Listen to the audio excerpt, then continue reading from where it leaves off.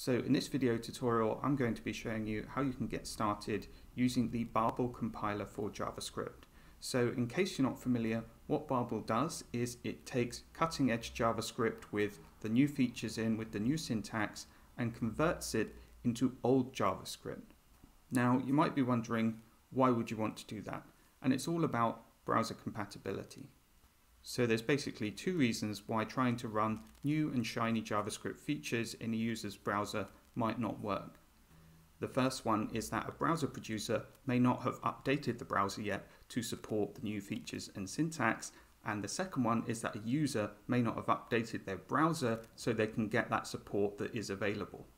Now, if you personally wanted to make sure that the JavaScript you write is compatible with all users' browsers, you'd have to write a lot more code, and you wouldn't be able to take advantage of any new JavaScript features.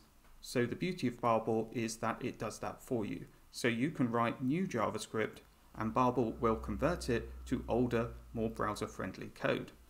So one way you can get started using Barbell is live online on the official Barbell website. So if you head to barbelljs.io, click on Try It Out, this allows you to start using Barbell here. So the way that this works is on the left-hand side, you input your JavaScript code with the latest features, and on the right-hand side, older, more browser-compatible JavaScript is output. And on the left-hand side, you can see there's a lot of settings for the conversion that I can play around with. One of these that's really important is the targets. So at the moment, I'm using the default settings, and I'm saying that I don't want to take into account Internet Explorer 11 or Internet Explorer 11 for mobile. So let's test this as it is. For testing, I've prepared some code. So it's using some modern features. It's an asynchronous function using async await syntax. So this is quite new. Let's see how Barbell converts this with our current settings.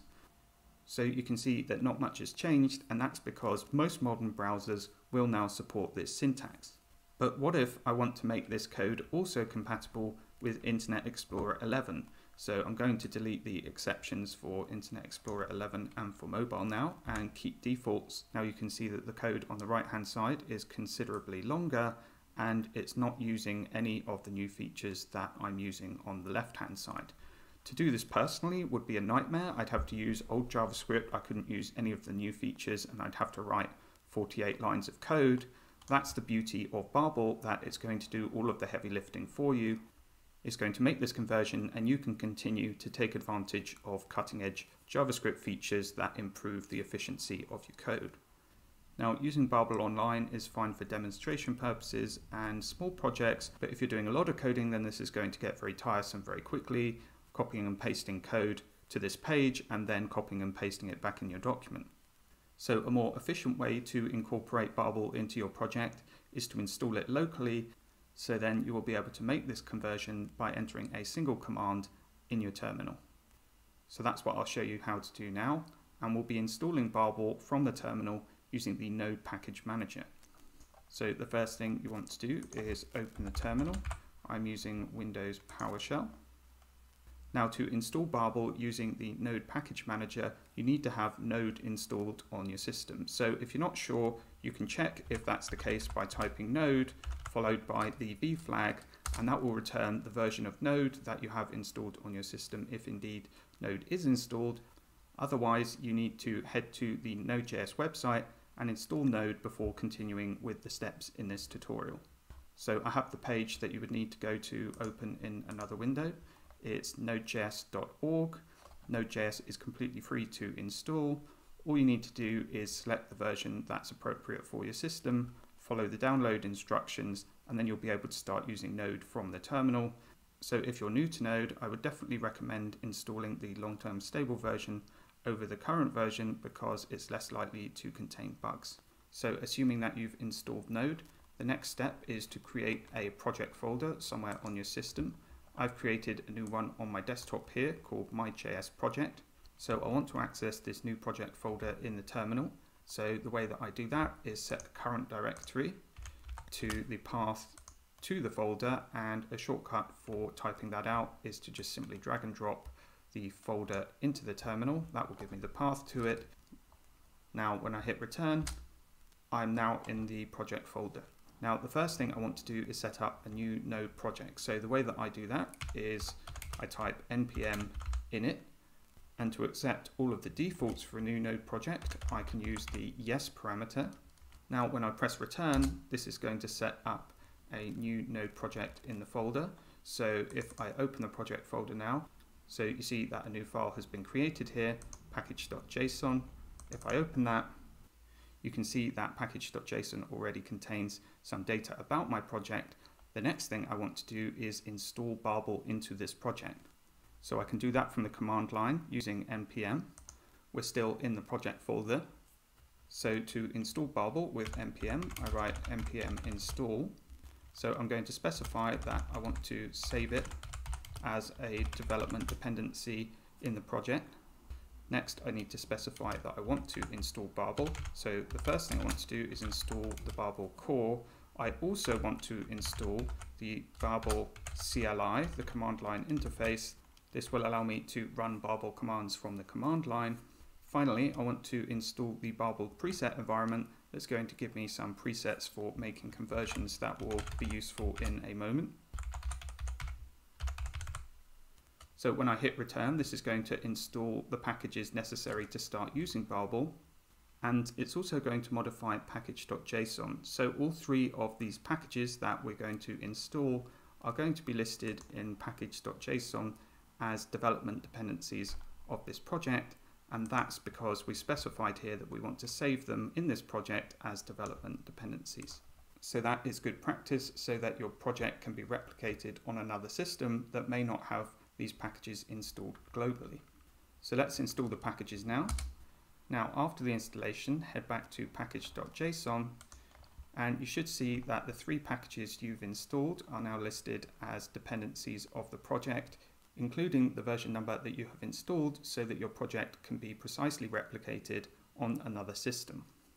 Okay, so the next thing I'm going to do is to create a kind of a shortcut so I can run the Barbell compiler each time from the command line. So the first thing I need to specify is that when I call the build script, I want to run Barbell.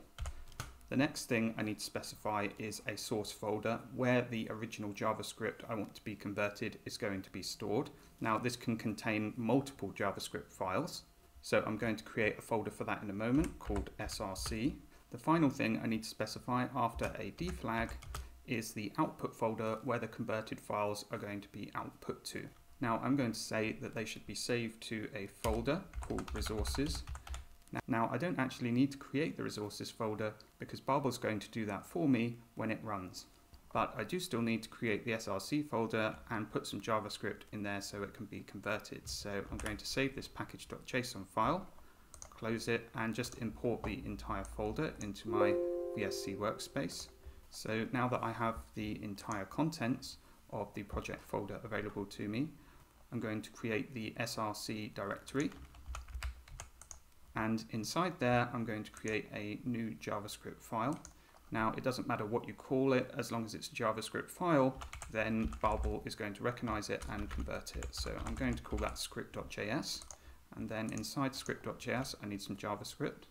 So I'm going to use the same snippet of code that I used when I was using Barbell online earlier. Okay, so I'm going to save that file. So now everything should be in place and we can start running Barbell from the command line. So back in the terminal, make sure you are in your new project folder and type npm run build, and this is going to run the script that we specified in package.json that runs Barbell. So I'm running it now. It's letting me know that it's successfully compiled one file with Barbell. So if I look at my folders now, you see there's a resources folder that's been created, and inside here a file called script.js, which mirrors the name of the original file. Now you might be a little bit disappointed by the results here. The output looks almost identical to the original file, and the reason is that we haven't actually specified that Barbell should do anything in particular when it compiles. What we still need to do is tell Barbell how we want to make this conversion. So to do that, you need to create a new file in the root directory of your project folder, and that should be called barbell.config.json. So you can see the Barbell logo there. VS Code recognizes that this is the Barbell config, and Barbell itself will look to see if this file exists when it compiles JavaScript. So what you do here is specify the settings for the conversions. So to do so, you create a new JSON data object.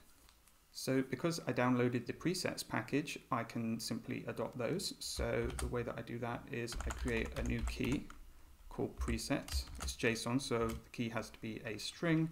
And then I enter the presets as an array. Now, all I need to do is enter here that I want to use Babel / preset env. So this is going to make a conversion using default settings. For this tutorial, I just want to keep things simple by using the default settings, but if you do want to play around with the conversion settings, the Barbell website lists all of the options that you can use.